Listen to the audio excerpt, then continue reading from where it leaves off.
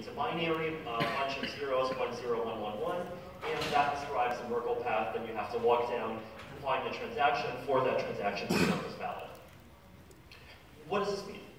So this is what it would look like. So if you have a coin whose ID is 6, then that would be the Merkle path. That Merkle path would be the only place in the Merkle tree that a transaction spending a coin with ID number 6 can be included. So what does this mean? Well, the main benefit here, right, is that basically the amount of data that clients need to process goes down by a lot. So in Plasma, or traditional kind of minimal viable Plasma, if you have a Plasma chain, and this Plasma chain in each block has a block size of n, and the Plasma chain continues for t steps, then every user of the Plasma chain has to download and process every Plasma block, so the overhead is n times t. So here, you might notice that a user actually only needs to verify the availability and correctness of the Plasma chain only at the specific index that they want to spend.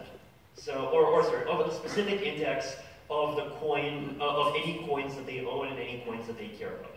So if I have 15 coins, then I would only need to look at the Plasma chain at 15 positions.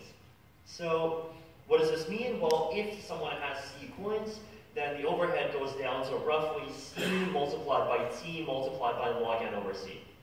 So the C basically is how many coins you have. The T means that, well, you have to keep track of a Merkle branch for every single block in the Plasma chain, and log n because there's n different objects in the Plasma block has size n. Log n over C instead of log n, basically because if you have multiple coins, then the Merkle proofs have a tiny bit of redundancy to them. So for every single block in the Plasma chain, you need, if in that block there was a transaction that spent a coin that transferred the owner, then you want a proof of that coin is there, and basically you need a proof that you have a history and that this history forms this chain that goes all the way back to whenever the coin was deposited. And for every block in which that particular coin is not spent, you just need a proof of non-inclusion, so basically just a Merkle proof pointing to that same index in the tree, where at that particular index in the Merkle tree, you just have empty data. So basically log n over per block, and that's basically all that an individual user needs to care about. So what does this mean in practice? Well, let's say you are a cryptocurrency exchange, and you are processing orders on, you have an order matching engine, you have an order book, but you do not want to become the next Mt. Gox.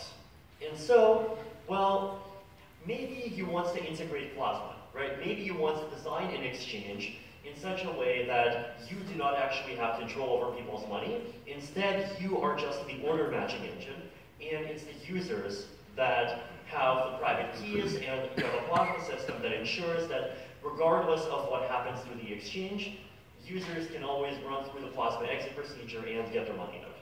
So, one problem. Well, let's say your exchange is very high